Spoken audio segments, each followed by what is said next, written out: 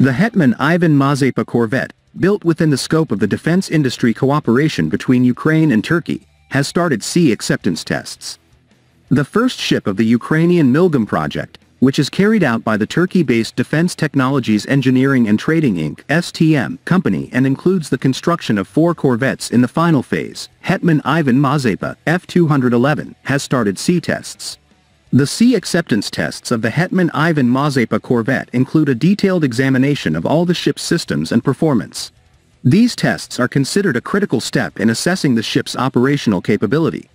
Equipped with modern sensors and weapon systems, the corvette aims to increase Ukraine's defense capabilities at sea.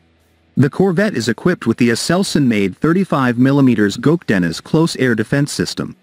Other ASELSAN products on Hetman Ivan Mazepa include the STAMP 12.7mm remote-controlled weapon systems mounted on the port and starboard sides of the ship. Ukrainian Naval Forces Commander Vice Admiral Oleksiy Nishpapa had stated that the corvette would join the Ukrainian fleet in 2024.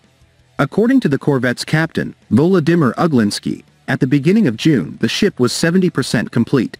Volodymyr Uglinsky stressed that the future flagship of the Ukrainian Navy was built ahead of schedule.